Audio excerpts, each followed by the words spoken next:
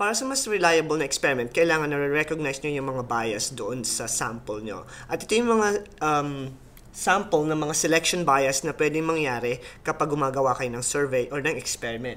Yung una is undercoverage. By definition, it means inadequate representation of certain group in the sample. So for example, nagsa-survey kayo ng interesado kayong malaman, let's say, sa isang botohan, kung mananalo ba si Noynoy Aquino sa pagiging presidente. So, assuming na hindi pa siya nananalo. So, ang ginawa nyo, nagkulat kayo ng survey, pero yung survey na ginawa nyo sa Tarlac. So, under coverage siya kasi ang makukuha nyo lang ng mga tao na pwede nyong tanungin sa survey, yung mga tao sa Tarlac, at yung ibang mga tao like let's say sa Cebu or sa Cagayan de Oro or sa Davao or sa Laguna, hindi na makakasama dun sa coverage ng survey nyo. So yun yung isa sa mga example ng bias or selection bias under coverage. Nung pangalawa naman is non-response bias. Ito naman yung unwilling or unable participants as a possible sample. So for example, nagawa kayo ng survey at ang ginawa nyong mga sample o yung mga tao sa phone book nyo. So nag-survey kayo, let's say nag-survey kayo kung mananalo ba si Noynoy Aquino sa presidential again, pero sa text nyo ginamit at yung mga nag-reply lang sa'yo, 20 na tao lang out of 100 people na tinext nyo. So, non-response bias siya kasi yung sa 10 dumating, 90 yung hindi nag-response. So, may non-response bias doon sa survey design o sa design ng experiment na ginawa nyo. Yung pangatlong selection bias would be voluntary response bias. Ang classic example nito halimbawa sa isang radio station. At sa isang radio station, naggawa sila ng poll at yung tanong nila let's say, dapat bang makonvict si Napoles sa mga kinakaharap niyang kaso ngayon? Since yung mga tatawag lang sa radio station yung may mga marubdob na paniniwala o yung masyado silang enthusiastic doon sa issue, sila lang yung makakatawag dun sa radio station. So, magkakaroon tayo ng voluntary response bias kasi ang alam natin na yung may mga galit kay Napoles, especially dun sa heightened media coverage dun sa pork barrel, yun lang yung makakatawag dun sa radio station. So, yun yung tinatawag ng voluntary response bias, which is self-selected volunteers in the sample. Now, may dalawa tayong variables na kailangan ding tutukan pagka gumagawa tayo ng experiment. At ito yung mga lurking variables at confounding variables. Itong dalawang ito yung mga variables na pwedeng magkaroon ng direktong effect dun sa experiment natin. So, ang lurking variable by definition is a third unseen variable that affects observational studies. At yung confounding naman is variable that affects the response variable and is also related to the independent variable. So, unahin natin yung lurking variable. Dun sa example ko, sinasabi ko dito na, sabi dito sa isang experiment, there's a positive association between sales of ice cream and drowning. So, ibig sabihin yan, kung positive association, pag tumataas daw yung sales ng ice cream, dumadami din daw yung mga nalulunod.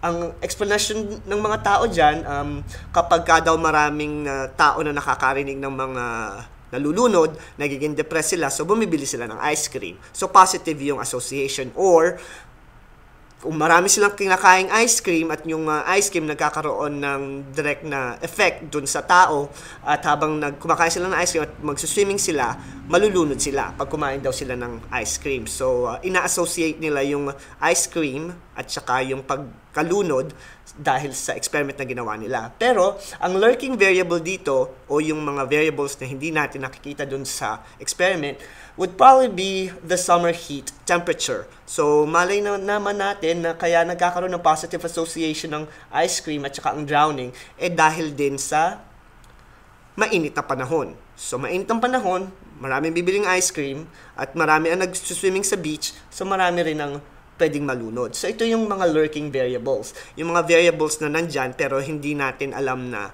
makakaapekto dun sa result ng ating experiment. Ang confounding variable naman, an example nito when I'm stressed, I get grumpy. So pag daw nasa-stress ako, mas mainitin daw ang ulo ko at saka mas lagi akong nagagalit. Pero ang ina-associate ko yung aking pagiging grumpy sa stress ko. Pero hindi natin alam kung yung stress ba na nararamdaman ko rin, pwede rin dulot ng pag-increase o pagtaas ng caffeine intake ko. Kasi pagka stress ako, inom ako ng mas maraming kape, at pag uminom ako ng mas maraming kape, hindi ako makakatulog. So, pag hindi ako nakakatulog, at dahil sa mga variables na to, pwedeng associated sila dito sa pagiging stress ko, kaya ako nagiging grumpy. Pero hindi namin to kinonsider dun sa experiment. So, yan yung pwedeng yung i-associate dito sa confounding variable. At ito yung mga variables, lurking variables and confounding variables, ang mga kailangan yung tingnan bago kayo gumawa ng experiment or mag-design ng experiment. Kailangan as much as possible, ma-eliminate nyo yung mga variables na yan para hindi makaapekto sa experiment nyo. Now, ito naman yung mga principles ng good experiment. So, kailangan meron kang control, pwede mo siyang i-replicate, at pwede mo siyang i-randomize. Kapag meron ka nitong tatlong ito sa isang experiment, then you'd probably be able to come up with an experiment na mas reliable yung result, at saka walang masyadong confounding or lurking variable. Control means it controls effects of lurking and confounding variables. So, kailangan makapag-isip kayo ng mga strategy kung paano nyo makukuha yung sample na wala masyadong confounding or lurking variables. You replicate kasi sinasabi natin na pagka mas maraming sample, ibig sabihin nun, mas magkakaroon tayo ng mas reliable na result kasi yung variability niya mas maliliit kasi mas marami tayong ginagamit na individuals dun sa sample natin.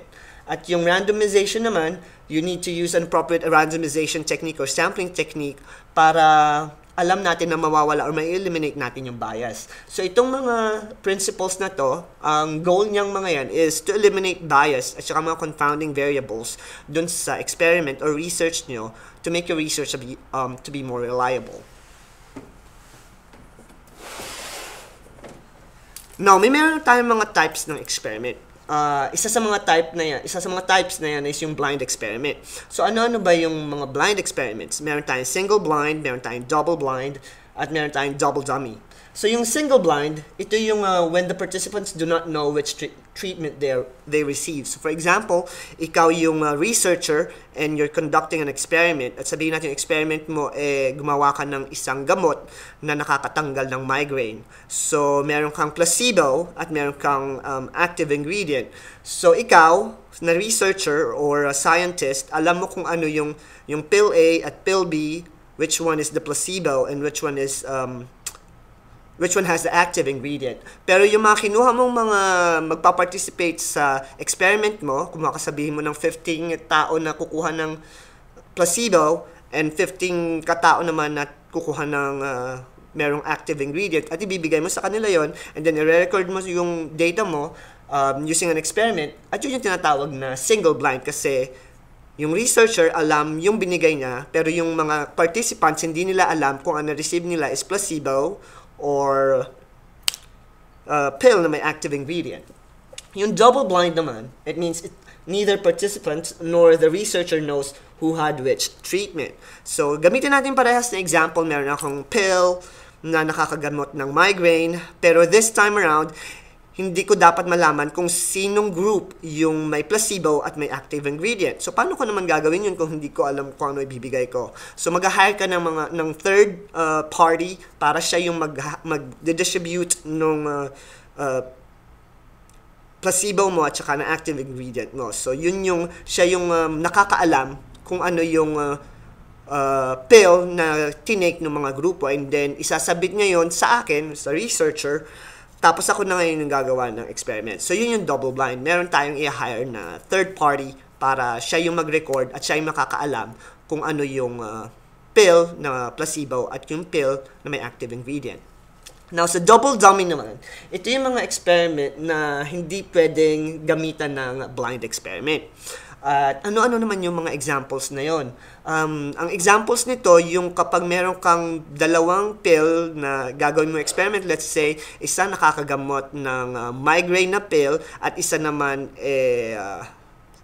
salompas na nakakagamot ng migraine din. So, hindi mo siya pwede i-double blind or hindi ka pwedeng gumamit ng blinding dyan kasi parehas na silang may active ingredient. So, yung blinding hindi pwedeng magamit dun sa experiment na yun.